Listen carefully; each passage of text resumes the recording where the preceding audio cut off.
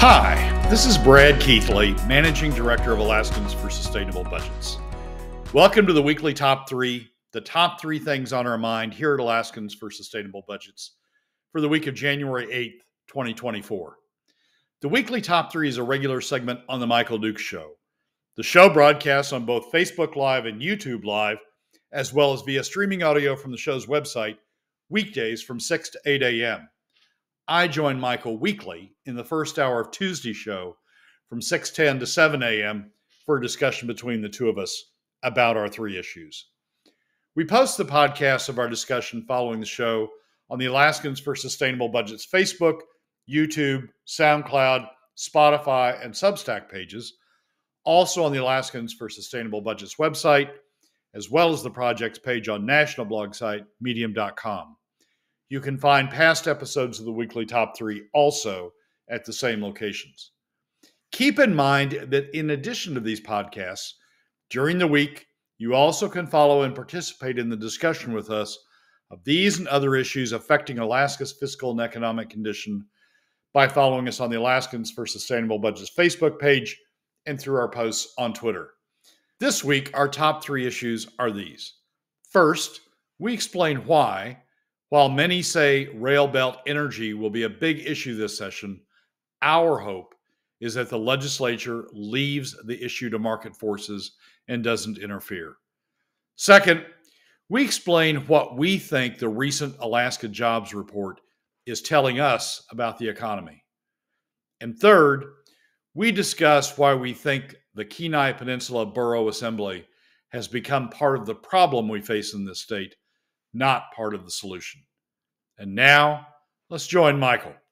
We got a lot of stuff to go over this morning, and we're going to start off with the Railbelt utilities, market forces, things that are coming up in the session.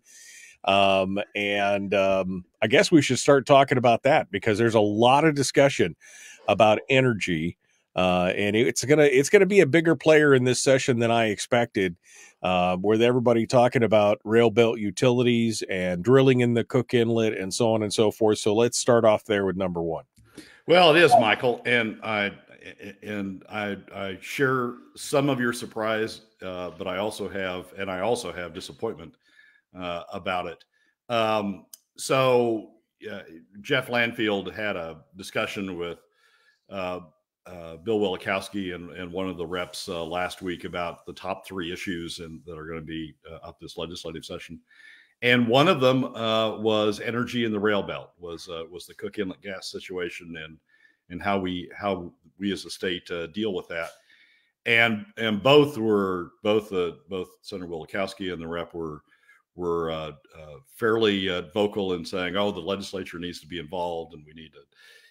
Here are some of the things we need to do. Well, we don't.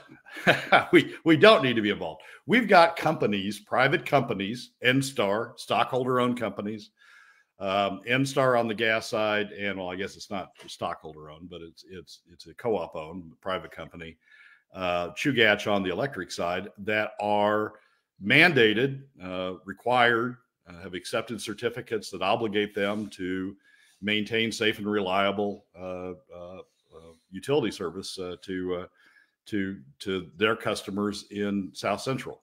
We've got a government agency, the Alaska Public Utilities Commission, that oversees that process and is required to ensure that those utilities live up to their obligation to ensure safe, reliable, and to the extent they can, economic service to their customers in South Central. That's quite a bit of obligation sitting there. Companies have the obligation to look out for their supply. They have an obligation to look out for their customers. They have an obligation to have reasonable rates. We've charged those private companies with that obligation by accepting their certificates, their utility certificates. They have those obligations. Now the legislature thinks it needs to get in the middle of all that. Because there's a crisis, and only the legislature, only the Alaska legislature can solve these things. It's not just the legislature. I mean, we've had the governor announce new programs to deal with it as well. So, it seems to be something that because it's in the headlines, the Alaska legislature thinks they need to deal with it. And we're getting... Interestingly enough, we're getting two Republicans who are pushing on this. You got George Rauscher, who pre-filed that legislation to eliminate royalties, and then Jesse Sumner, who has come forward with a bill that would basically lock permanent fund earnings aside to pay for 25% ownership in a gas pipeline, cap the dividend at $1,000 in perpetuity until it's paid for, apparently. So it's not like it's just it's not like it's one side of the aisle or the other who's coming up with these ideas. Well, I would say that Jesse and George's proposals rank second and third in terms of the silliest that I've seen. Walter Featherly, who is running for has run before, been defeated, but is running again for a state legislative seat, had an op-ed in December that was titled "The Solution to Cook Inlet Gas Supply is Under Our Noses." Actually, it was published on December 27th for those who want to go back and find it. The solution to Cook Inlet gas supply is under our noses. And he advocated, get this, he advocated that Ada go in and buy the interests of Blue Crest that owns the Cosmopolitan field, one of the fields that have been touted as having, sufficient gas supply to get us out of this mess, to buy out the Cosmopolitan gas field and to buy out John Hendricks's gas field a little north of Cosmopolitan and operate them, Ada to buy and operate those fields, and that would ensure that we deal with the gas supply. So state ownership of the means of production is take it out of the hands of the private sector that has free market aspects around it. Take it out of their hands and impose the state in there with a mandate to go in and, sort of notwithstanding cost, mandate to go in there and produce those fields, sort of state takeover of the fields, if you will. So that wins the prize in my mind for the most bizarre, outlandish proposal to do away with free enterprise system in the private market in this situation. Sumner's number two. The proposal to have use the permanent fund earnings or the permanent fund to come in and buy a portion of fund a portion of the big line or of the line down from the slope to provide gas supply to South Central is number two. The economics of that, I've been involved in that line I was involved deeply in that line back in the early 2010s. I followed that line all the way along. And the economics of that line are just horrible. So it's basically come in, use the permanent fund, subsidize a line that's otherwise uneconomic, and charge it on the backs of middle and lower income Alaska families by funding it through funding the below market investment that he's having the permanent fund make on the backs of middle and lower income Alaska families through PFD cuts. That's the second one. Rauscher just comes in third. I mean, the proposal to do away with royalties and the proposal, we don't have production taxes in the Cook Inlet anymore. We've already given those up. The proposal to do away with royalties for sales to utilities in South Central, that only comes in third among the bizarre legislative proposals out there. So it's the legislature. But here's the point: the legislature should stay the heck away from this issue. We have private companies charged with the obligation of making sure that their service. We already have government overlay in the form of the Alaska Public Utilities Commission overseeing those utilities in their obligations. If they fall short, the APUC has the power to redirect them and direct that they take actions in another direction. We don't need the legislature coming in on top of all of that, especially Republicans. We don't need the legislature coming in on top of all of that and say, heck with market forces. We, the state, know better than anybody else how to handle these things. So that'll just make this situation worse. Well, let me devil's advocate here for a minute. I mean, we here in Alaska are different than any place else because we have this collectively owned resource that's owned by the state collectively as a people. What about the argument that that's the only thing we're going to get it done. Whether we do, if it was a privately held thing, maybe the owners would develop it. So what's the counter to that argument there? It is privately owned. I mean, we've leased out the Cosmopolitan Field to Bluecrest. We've leased out the fields that John Hendricks operates to John Hendricks. We've leased out the North Slope to producers on the North Slope. If they thought they were going to be able to make money out of monetizing their if they and their investors thought they were going to be able to make money out of monetizing those resources, they would do it. The fact they can't attract investors to monetizing those resources says the economics aren't there for monetizing those resources. So why should the state, who is not operating these fields, doesn't have a feel for the economics of the field, why should the state step in and say, oh, wait, well, we know better. We're going to throw our money at it. It's going to end up costing the state more and consumers more in the end. Consumers writ large, because if you use PFD cuts to fund it, you're forcing everybody in the state, all the middle and lower income Alaska families in the state, southeast, south central, the interior bush, all over the place, to help fund south central electric or utility customers. So we already have private sector involvement in this decision making process, and they're saying the economics don't work. And that brings you to the opinion piece from Charles Wolforth, which basically says we need to stop drinking the copium and just and basically admit that we're going to have to import gas, essentially, instead. Put away the pipe dream of being a major exporter, and instead just focus on renewables and et cetera, et cetera, et cetera. Yeah, I think Wolforth may go a tad too far in the other direction, saying, well, we just need to accept LNG. What I'm arguing is we need to let the private sector work. We need to let NSTAR and Chugach figure out what makes the most economic sense. We need to let the Alaska Public Utilities Commission, which is charged with overseeing these decisions, to do its work and to decide whether the recommendations being made by NSTAR and Chugach are in the public interest. We need to let that system work. We don't need to intervene in it. We don't need to automatically say, well, LNG is the answer. LNG may be the answer. And I think Wolforth's opinion piece is useful in sort of helping us understand why LNG may be the answer.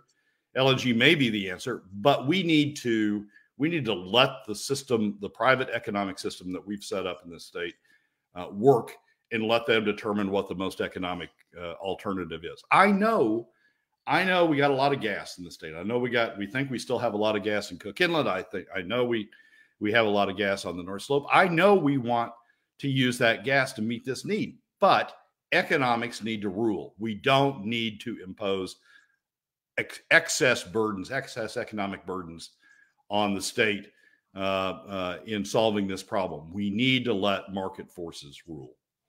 Yeah, because the state has got such a great track record with trying to develop projects on their own. It's those kind of solutions. Anytime I see those kind of solutions, while I feel the frustration of many people watching this, I also understand that if you want a cost plus project, just have the state jump in there and figure it out, and you'll see exactly how well that ends up being run out there for sure. Again, I feel the frustration of Weatherly and others who have said that it is frustrating. We've got trillions of cubic feet of gas up on the North Slope. We've got there's billions of cubic feet of gas in the Cook Inlet. We've just got to find it and find the stable fields, et cetera, et cetera. But you can't just be like, okay, fine, we'll just spend all the people's money to make it work. And again, because the government has got such a great track record of managing and creating projects and doing so well, I just, if you want to create the next boondoggle, that's kind of I understand the frustration, but I also understand that market forces have got to prevail. Otherwise, it's just, it's billions. I think Wolforth said something about setting $1 billion on fire and just watching it burn. That's kind of what you would have to do at this point.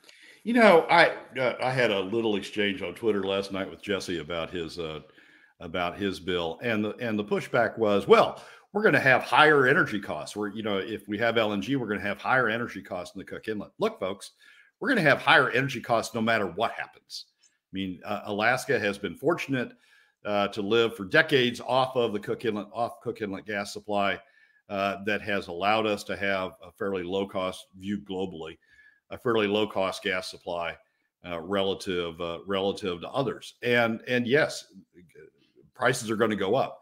It's a question of how much they're going to go up, and it's a question of who bears the costs. What Weatherly's or Featherly's proposal and Jesse's proposal and other proposals are essentially to subsidize South Central energy costs by using state funds to earn below market returns in various investments to try to keep these energy costs down. But it's just a subsidy. It's a state subsidy, and it's going to come out of somebody's pocket. Jesse's proposal explicitly is to take it out of the pockets of middle and lower income Alaska families through PFD cuts. Weatherly sort of works it a little bit slower. He does it through ADA, but ADA gets funded by the legislature. And where's the legislature going to find those additional funds? They're going to find those additional funds out of PFD cuts if we keep going the way we're going. So they're trying to say, look, we know how to keep energy costs in South Central down, but they're doing it by just pouring in excess money, excess state money to subsidize those costs down, and somebody's bearing the burden of those excess state costs that are being poured in. Well, we've got a private sector that's doing it. We ought to just let them do their jobs. Well, and the thing is, everybody would be subsidizing it, those, from a PFD, but those that would feel it the most are the lower and middle income families, because they feel that PFD cut the most, more than anything else. And to have everybody in the state pay for the comfort and the subsidy for just the Railbelt area. Although, I mean, most people live on the Railbelt, so I mean, I could see some of the justification that, but again, you've got everyone in the state paying for that, and that just makes no sense whatsoever. You know what that starts, Michael? All right, so South Central, the Railbelt gets subsidized energy costs, and then the Bush says, "Well, where's ours?" And Southeast says, "Well, where's ours?" And then we got to create these new programs out there. I mean, that's how power cost equalization got started back in the day. We got to create these new programs out there so that they get some of it, they get some money also. And by the time you're done with it, not only are you throwing in excess funds to subsidize South Central, you're throwing in excess funds to have offset subsidies out in the Bush and in Southeast. You keep using that word excess, and I don't think it means what you think it means. I don't think there's an excess of money. I think it's taking that money from someplace. I mean, it's essentially taking it from the PFD, right? I mean, that's at this point, that's the easiest grab of money out there. Yeah, excess above what the market would tell you is economic. That's what I mean by excess in this context. Yeah. No, it's definitely a frustration to be had for sure. And again, I could see the justification in some people's mind, but it still makes no sense because you have to ask the question, who pays? And if you're not asking that question, I don't think you're doing the full job. It's a frustrating thing. All right. Brad Keithley, Alaskans for Sustainable Budgets, continues with us here this morning on the Michael Duke Show. Number 2, the jobs report is coming in. And they're saying, it's all going to be, we're almost back to pre-pandemic level. Although I don't think that says the big picture. I mean, anecdotally, as I've been talking about more and more, as I go around and look at different businesses, I mean, everybody's trying to hire. I don't know what the problem is exactly, but we've got some issues here, and I don't know if this jobs report is giving us the full picture. Brad, what do you see when you look at this? Well, I think the ADN headline, actually the Alaska Beacon headline captured what's going on with the jobs report. The Department of Labor calculates on the backs of what the feds do. The Department of Labor calculates the outlook for Alaska jobs. They just issued their report and said and projects that jobs are up. But here's the headline on the article: Alaska job growth driven by big projects expected to put employment at pre-COVID levels. And when you read on down through the article, as if you read on down through the Department of Labor report, the major catalyst for job growth, the forecast said, will be big projects, federally funded infrastructure projects, and mining and oil and gas development, which is primarily the Willow and the Pica projects up on the North Slope.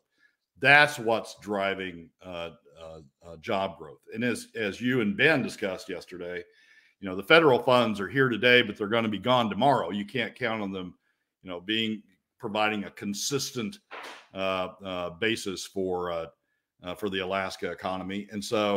And when you look at our history with the North Slope, what happens is when we're in development with these fields, when we're in development with big fields like Prudhoe in the past, Kuparuk in the past, Point Thompson in the early 20-teens, job numbers go way up because you're in the construction phase. You got a lot of construction going on, not only up on the slope, but also down in Anchorage in support of that, and in Fairbanks in support of that. But once those projects are finished, once Point Thompson was finished in the early 20-teens, once Prudhoe was finished back in the day, and once Willow's finished and once Pica's finished, those jobs, those oil and gas jobs come back down. The maintenance jobs are much less than the construction phase jobs. So what we're seeing in the jobs report is a bump, but the bump's being caused by big projects, the federally funded infrastructure projects, as the dollars from the infrastructure and the inflation, keep inflation down acts start to hit the state, and as those big oil projects hit, when you look through the numbers and you look at small business activities in which small business is engaged, for example, you don't see the job numbers bouncing back up. You see them sort of, staying at a fairly level field. So the Alaska boom economy, the boom economy driven by big projects, federally funded projects, oil and gas projects, is reawakening, is bringing those jobs jobs related to those projects back.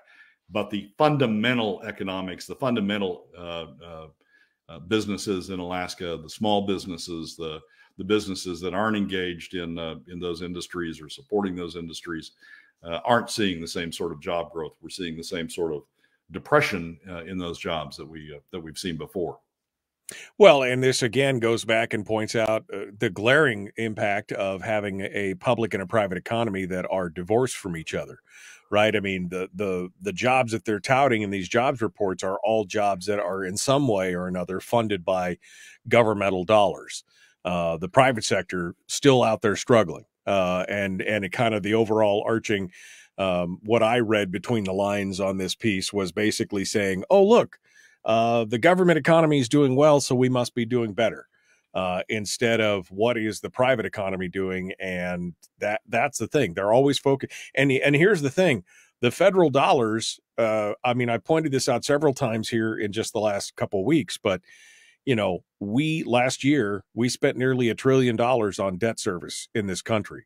This year, it's going to be over $1.1 trillion in debt service. And that's assuming the current rate of growth, which is unsustainable in and of itself. We're not going to be seeing those federal dollars, for 10 years from now, it'll be a whole different picture. And if we don't see those monies and we don't have a private economy that helps support it, we're going to be in serious trouble. Yeah, we've got both the federal government and a legislature that's picking winners and losers, right? I mean, they're taking dollars, particularly in the area of the PFD. They're taking dollars that otherwise would help fund mom and pop, help fund small startup businesses. If you look back to the Kenya study, help build that small business sector in the economy. They're taking those dollars and refunneling them out to the legislators selected industries that they want to help, that they think are deserving of their help. Childcare, the K through 12 industry, that sort of thing. We've got money in this state that helps, that is supposed to go help small businesses, go help small business growth in terms of putting it in the hands of people who can make the residents who can make the decision about where they want to invest their money, and many do invest it in small businesses. We've got a program that does that, but legislature doesn't want to do that. They want big pops. They want to invest the money where their constituents, where their donors are trying to direct the money to. So it's we've got a screwed up economy that's built on big things funded by big pushes from either the oil and gas industry, which we've jerry-rigged our oil and gas tax system to incentivize, essentially give public funds to the development of those projects, and then the federal money coming in, the big federal money coming in for infrastructure. We are continuing to build our economy dependent on these big, as you say, government subsidized or government funded projects, and leaving the mom and pop, the small businesses, that's the heart of what you find in the lower 48, leaving them sort of high and dry by taxing them, taking money out of middle and lower income Alaska families to allow the legislature to redirect it off to the places that their donors tell them to put it. So what are the job report? What does it tell you ultimately on this, and where do we go from here? Tells me that Alaska is still in this boom and bust cycle, that we're not engaged in developing industries or businesses that are outside of the boom and bust cycle, that just sort of continue on regardless of where the boom and bust cycle is, that we are committing ourselves to stay in this boom and bust cycle by living on big expenditures that come from big projects. And we're sort of like a junkie. We're just sort of sitting there dependent. We build an economy that's dependent on these big projects. And when the big projects go away, we're sort of like a junkie sitting there, shaking because we need another fix of the big projects, some outside money or some state money to come in and generate some additional projects. We are not building, Rob Myers makes this point better than anybody, we're not building a fundamental basic economy in the state through our programs. We're just dependent on these big projects as they come in and go away. Well, and that's again something that we've been talking about. I mean, yesterday,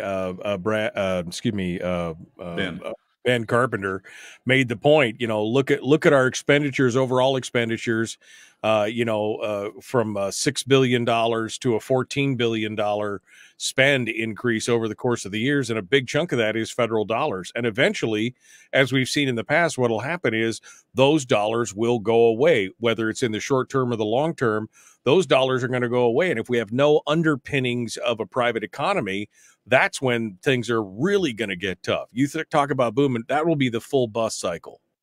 Yeah, that'll be back to pre-oil era Alaska. It's just, I mean, this sort of relates to the first segment, right, about the Cook Inlet. I mean, Jesse Sumner's proposal of funding a quarter of a gas pipeline down from the North Slope through the permanent fund. We've made ourselves dependent on these big projects, and when we don't have one, we've got contractors out there who get all nervous about not having enough work. Notwithstanding that we've got Willow going on and Pika going on now, we got contractors out there worried about the next project. And so, the answer is, we got this crisis in Cook Inlet. Well, look, we can do a 2-for-1. We can solve this crisis in Cook Inlet, and we could have this big boom, this big construction boom to build this pipeline and keep all these contractors happy all at the same time. Well, that's not how a fundamental economy works. A fundamental economy works with small businesses growing, and small businesses, need support in that effort. Not government support in the sense of, hey, this small business over here, you guys win, I'm going to give you a grant. Hey, right, you small business over here, I'm going to give you a grant. Picking winners and losers again. Exactly. Right? Yeah, they need support in terms of low taxes. And somebody will now say, well, Alaska has no taxes. We do have taxes. That's what permanent fund cuts are. And we're taking it out of the heart of the economy. We're taking it out of middle income Alaska families, the heart of what builds a stable small business economy. And when you say fundamental economy, what you're talking about is a basic underpinnings of a private economy, keeping everything afloat outside of the boom and bust cycle of government spending. Yeah, exactly. Exactly. Yeah. I mean, again, it's frustrating for us who have been watching this for a long time and are trying to, lay this out there, and nobody else seems to see it. We seem to be addicted to that boom and bust cycle. And you're right. We've created a dependency economy at multiple levels. I mean, we've talked about the dependency state in Alaska on the social safety net and the welfare side. And we in the program here have been talking about the other side, the corporate cronyism and the safety net of government spend for these big companies that have basically built their whole business model around government spending. We are really the poster child for dependency state on both ends of the spectrum at this point. We are, and this jobs report, I guess the ultimate point here is this jobs report just says it's sort of the feedback loop, right? I mean, everybody goes around saying, "Oh, good jobs report. We got a lot of jobs." Well, look at where those jobs are. Look at what's going on. Look at what we're depending on, right, to have a good jobs report. What's the longevity? And what's the longevity of those jobs? Is this a short-term fix, or is this a long-term solution? And the problem is, it's that short-term high, and then you're right back down again into the doldrums again, and that's the problem. Right. And we sit there waiting on the next fix, waiting on the next ingestion, or the next funds that come in. And it's just it's a good jobs report in the sense that yes, we got jobs, and it's a good jobs report in the sense that yes, the economy is gonna kick back up. We've got jobs out there. We're no longer in the doldrums, certainly, of the pandemic, and we're coming out of that. And yes, we've got good projects. That's great news. But that's sort of all we got, and that's the bad news. I mean, the bad news is all we got are these big project jobs. We don't have the fundamental basic economy, slowly building up through the development of small businesses. We've just got these boom jobs. This new phrase, the fundamental economy. I think it's good because it points out what we've been saying for a while. Again, it highlights the fact that the public and the private economies are divorced. Now, in general, in most states, the overall economy is a component of those two things, but they work in synchronicity, right? I mean, they're slaved to each other because the government economy cannot outrun the private economy because it's dependent on the private economy for its revenue. We're here in the state of Alaska. We're outside that paradigm, and so we can do kind of whatever. So we do have two economies, one being the government economy with this boom and bust cycle, and one being the private economy that's just trying to stay afloat and keep up. So it's kind of important to point that out. I mean, that's kind of a continuation of what we've been talking about with Rob Myers. Yeah, what you want is a jobs report or any sort of economic report that shows your baseline level continuing to grow over time. I mean, it doesn't just spike up, but you want it continuing to grow over time. What we've got in Alaska is that baseline level sort of stays down here, goes down during the pandemic, maybe comes back up to where it was before the pandemic. But our jobs growth comes with these big, the federal infrastructure dollars, and then the oil and gas projects, in part funded by oil and gas tax breaks. That's where our jobs come from, and our baseline isn't, unlike in the lower 48 or in solid economies like Texas or elsewhere, Florida, elsewhere. It's not coming up slowly. It's just sort of staying there, and then we get these humps coming out of these big projects. What we should want is, I mean, I'm not saying let's not have these bumps when they come, but what we should want is this baseline, like in other states, successful states, gradually creeping up. And how does that happen in some of those other states? Well, in Oklahoma and Texas, it's handled. It's in part through royalties that come from oil and gas that go into the private sector, and have helped provide capital to fund some of these small businesses that have grown and grow the underlying base. In Florida, it's tourism. that's helped, fund private funds coming from tourism. That's helped build those up. In Alaska, our oil and gas royalties, we are most like, of all those states, we're most like Texas and Oklahoma. And in Alaska, our royalties go to the state. But Governor Hammond created a mechanism, a workaround mechanism that would put a portion of it, 50% of the earnings from the permit fund, put a portion of it in the private sector. Well, what we've got now is the state taking that away and diverting it over to these boom and bust programs, so essentially funding these boom and bust programs.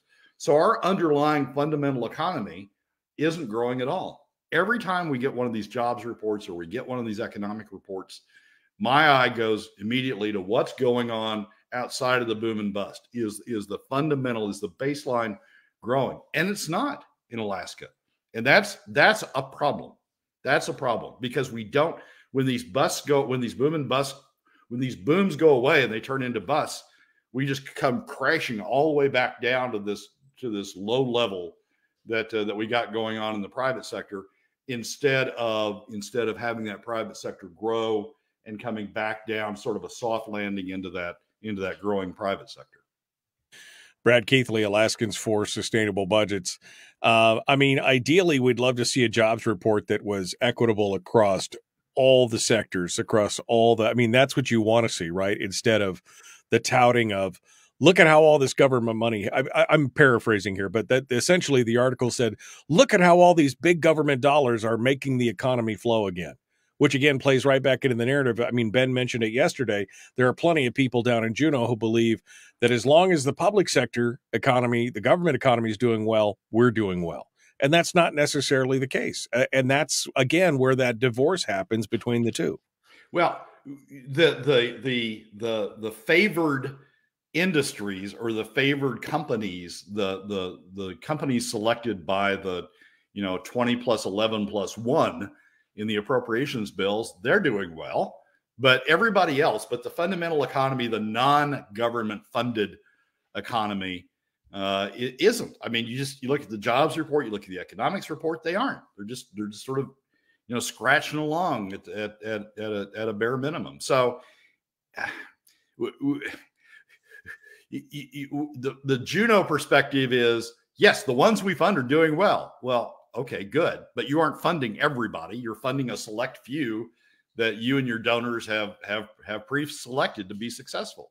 So yeah, if you look at it that way, you're successful. But the rest of the economy, what you want to be growing, isn't. And it's because you're taxing it for one reason, because you're taxing it. Right. Welcome back to the program. The Michael Duke Show continues. Brad Keithley is our guest, Alaskans for Sustainable Budgets. The weekly top 3 finishes here in this final segment. Number 3, the KPB is not doing us any favors here. The Kenai Peninsula Borough Assembly has now put a resolution out demanding that the governor, that the legislature, that pretty much everybody pay for the schools, or else it's going to be dogs and cats living together, mass hysteria. There's no way we could possibly live on the monies that we had before. Brad, give us the rundown here. Well, like a lot of other school districts, the Kenai Peninsula Borough School District is complaining about not having enough money this coming session, this coming year, that it's showing a deficit in its budget. It doesn't know how to cover the budget. And the Borough Assembly, responding to that, passed a resolution that says Assembly members unanimously backed. This is from the Peninsula Clarion. Assembly members unanimously backed and all sponsored a resolution during their regular meeting on Tuesday, requesting that the state of Alaska make a timely increase to the base student allocation for the state's public schools. And then they went on and they passed a similar resolution last year, but recall that Governor Dunleavy vetoed half of the one-time appropriation, and so they specifically called on Governor Dunleavy to, when the legislature passes the increase to K through 12, the base student allocation that the Borough Assembly is calling for Governor Dunleavy to sign it. So they're now extending their plea, their argument, their resolution to both the legislature and to the governor to increase funding for base student allocation and help. You know, the backstory is help get the Kenai Peninsula Borough School District funded at a level that the Kenai Peninsula School Borough or Borough School wants to be funded. Here's the deal. They've added to the problem. They aren't adding to the solution. I mean, this goes back to a discussion we had last week, and it goes back to the early 2010s when people were saying the solution to this problem is to cut spending. The solution to the budget problem is to cut spending. And then the response was, well, where do you want to cut? And while some came up with specifics, many didn't. And so the response was, well, you're just being irresponsible. You're saying to cut without specifics, and so we don't know where to cut, so we're just going to keep on spending. It's the flip side. What the Kenai Peninsula Borough and others who are engaged in this sort of fund the K through 12 industry, what they're engaged in is the flip side of what happened in the early 2010s, which is fund it, but we're not going to tell you where to get the money. You know, we got a two-pronged problem. One prong is funding levels, and you know, the Kenai Peninsula Borough conservative, one of the most conservative parts of the state, Kenai Peninsula Borough Assembly says we got a funding problem. Okay.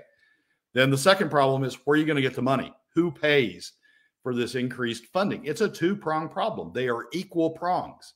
You don't solve one without solving the other. Unlike the federal government, you can't create money. So we've got to get the money from someplace. And when you have a resolution like this that doesn't specify where it comes from, they're not helping solve the problem.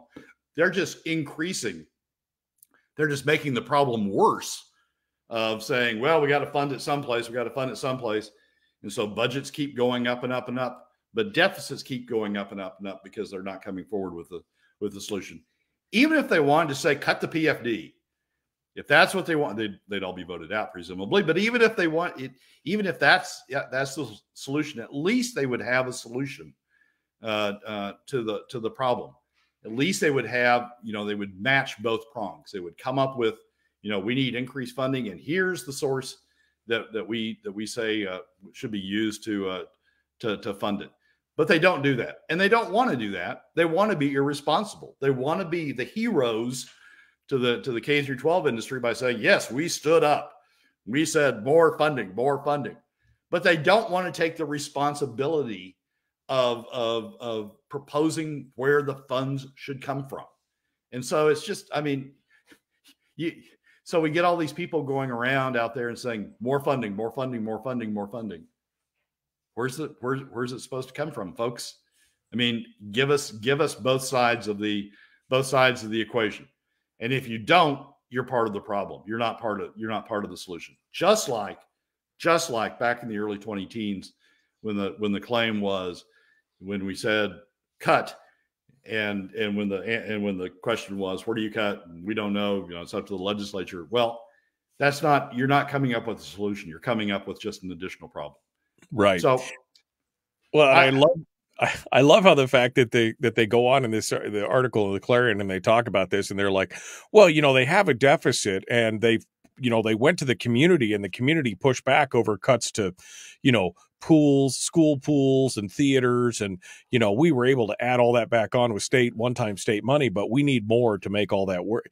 You know, I mean, it'd be great to have, we can't be all things to all people. And that's the thing. We're not living in a major metropolitan area. We're in a, you know, these are rural districts. I mean, you know, Kenai, Soldotna, that is a pretty rural area. Those towns are not megapolises. And so you've got to be able to look at it and say, do we really need X or Y? Or are they doing the right thing with the monies that they have right now? I mean, you know, that's the bigger question. And you don't confront that question until you answer the question of who pays. I mean, it's all about choice, right? Do we take money out of the private sector to put it into this? And you don't confront whether you're spending it on the right things, whether you're spending enough, whether you're spending too much. You don't confront that until you confront the choice, until you weigh where you're going to take the money from, what the source is. It's like the top 20%. The top 20% keep saying, yeah, spend more on K through 12, spend more on the university. Yeah, let's have state-funded childcare. Let's, Jesse Sumner, let's build let's use the funds from the state to help build a line down from the slope. And then, they can say that because they propose to do it through PFD cuts, because they propose to do it on the backs of middle and lower income Alaska families, where the top 20%, get barely nicked as those funds go by. So they don't have to make a choice. I mean, it's free money. They just, spend more and more and more of it. It's not coming from our pockets. Spend more and more and more of it. And that's the problem. When you don't answer both sides of the equation, when you don't say spend more here and take the money from here, when you don't answer both sides of the equation, you just get carried away. It's just, yeah, let's do more K through 12 funding. Let's do, we need more. We can't cut here. Where's the money going to come from? It's going to come from your pocket. Oh, wait. Well, it's going to come from my pocket. Then maybe we don't need, extended hours on the pool, or maybe we don't need this if you're going to take it from my pocket. But as long as it's coming from somebody else's pocket, yes, we need all that other stuff. And that's my complaint about today. That's my complaint about the Kenai Peninsula Borough Assembly, but it's my complaint about everybody who's saying fund it more and more and more and more. Tell me where the money's coming from. Tell me whose pocket you're taking it from, and tell me it's worth it to take it from their pocket and transport it over to these other pockets. Tell me both sides of the equation. And when you don't do that, you just, you're talking into thin air. You're making the problem worse by creating more pressure for spending without addressing the issue of whether that spending is right because of what it's going to cost coming out from the other side. All right, Brad, 60-second recap here down to the end. What can we do? Legislature, the coming legislative session is going to be a mess, and we're going to need to stay on top of it. The last thing we need is more government involvement. The last thing we need is the government superseding the private sector in the Cook Inlet gas supply situation, or superseding the private sector anyplace. We need to build up the fundamental economy, the non-governmental economy. We need to build it up instead of continuing to raid it to fund all these government programs. But everybody's asking. Everybody's got their hand out. We need more money. We need more. Where's the money coming from? We don't know. We just want our cut of it, and then some and more. That's what it's all comes down to. Terry says, at the Valley listening session last night, a few whining about more BSA dollars. Majority was no more dollars until our children are actually getting an education, and school administration is cut because they are the ones getting all the dollars. I mean, that's the other thing. They keep going back to the BSA. How much of that is actually going into actual education versus administrative and overhead and structural stuff and everything else? I mean, that's the thing. It's a boondoggle. It's a smoke and mirror show, because we know that most of that money doesn't make it into the classrooms. So is it really about educating the children, or is it about propping up the systems that we have in place that are failing us so far? And Michael, I'm going to go out on a limb here and guess that those making the comments about concern about where the BSA money is going is because they realize it's coming out of their pockets. Middle income Alaska families realizing that money's coming out of their pockets and saying, look, we want some accountability before you take this money out of our pockets. We want some accountability. We want some accountability of what's going on here. Top 20%, though, I'm going to guess that there weren't a lot in the top 20% who were pushing back, because they're saying, in their minds, they're saying, what do we care? It's not coming out of our pockets. Yeah, a trivial amount comes out of our pockets, but look at the benefits we get out of this. Look at the free government benefits we get out of this. So we're really not paying for it. So what do we care? Yeah, keep building this stuff up. Keep doing things at the school that will make my Johnny have more programs that he can participate in. Keep adding on bureaucracy that makes it, makes the school have a higher reputation someplace when you look at number of academics per student. Keep doing those things that make my Johnny better off, because the dollars aren't coming out of my pockets. The significant dollars aren't coming out of my pockets. The pushback's coming from people who have to actually see those dollars leaving their pockets. And that's what happens. That pushback happens when you deal with both sides of the equation. When you deal with people who actually have to give up the money and look at where it's going to be spent. When we've got, people like the K through 12, the Kenai Peninsula Assembly, rather, when we've got those people and we've got others who are saying, just spend more. They're not looking at where those dollars have to come from. They're not forced to make the evaluation, the comparison, the trade-off between what those dollars are worth in my pocket versus what those dollars are worth when they're spent on K through 12. And that's the problem we've gotten ourselves into by using PFD cuts to fund these things, because we don't have everybody with skin in the game. We've only got a portion of the population with significant skin in the game, and unfortunately, that's not the donor class. Right. Well, and again, since we've seen that there is no real correlation to the continued increase to expenditures for education and educational outcomes, we're not convinced. I mean, many of us are not convinced that that's the answer. Sure, double the money. Does it double the outcome? Does it even increase the outcome by 50%? No. Well, then we've got bigger issues. And I think that's the bottom line. People want to address that. But no, there's a lot of people in government, especially a lot of these politicians at the local level, who are just like, I want mine. Give me mine. I don't care where it comes from, as long as you give me mine. And, my question is, because a lot of these communities are locked out of being able to fund more, right? They fund up to their own. The state should just reverse that. And I know that there's a whole equity issue of, well, some communities would spend more on education than others. Well, great. You could move to those communities if that's where you want to put your kid. Maybe we should remove the caps. If a local community wants to fund double what they're funding now for education, let them do it. And then people could move with their feet, in or out. Yeah, that's an issue that some states have confronted and decided to do it that way. The administration claims that our hands are tied by the federal rule that's going to these rural districts of how much federal aid will come into the rural districts is governed by how much of a disparity there is between the highest funded districts and the lowest funded districts, and it can't be more than a certain percent. And the administration says, well, our hands are tied by the federal rule. Other states have no longer accept those federal funds. They've made the determination that is too tight a restriction to tie around their school systems, and made the determination that they're not going to take those federal funds and release themselves from the federal rule. That's a debate that's probably worth having in this state. Now, we've got another backup that sits behind that, which is disparity, the constitutional provisions regarding disparity in school districts, and whether the federal rule approximates where we would end up if the second standard is what applied, is an open question. But it's a debate we ought to have, because we do have some school districts that want to keep on spending. We have other local governments that don't. Yeah, no, and they could do it if they wanted to do it, and they wanted to tax their people, and the people in those communities were okay with it, to increase the school funds and make sure that they get the best of the best. Well, then so be it.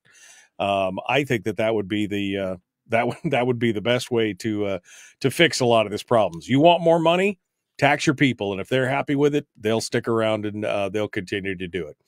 All right, Brad, quickly, final thoughts. Well, it's a long road between here and May, when the legislature finally lets out, assuming they'd let out in May this year. Long road between here and there. We're going to have to stay vigilant. But I go back to the first point. The first point is, do not let government get into the middle of our energy situation. They will just make it worse. Let the free market work. Because government has done such a bang-up job with everything else. All right, Brad, thank you so much. I appreciate you coming on board. We'll see you next week. Michael, as always, thanks for having me. Well, that's a wrap for another week's edition of the weekly top 3 from Alaskans for Sustainable Budgets. Thank you again for joining us. Remember that you can find past episodes on our YouTube, SoundCloud, Spotify, and Substack pages, and keep track of us during the week on Facebook and Twitter. This has been Brad Keithley, Managing Director of Alaskans for Sustainable Budgets. We look forward to you joining us again next week on the Weekly Top 3.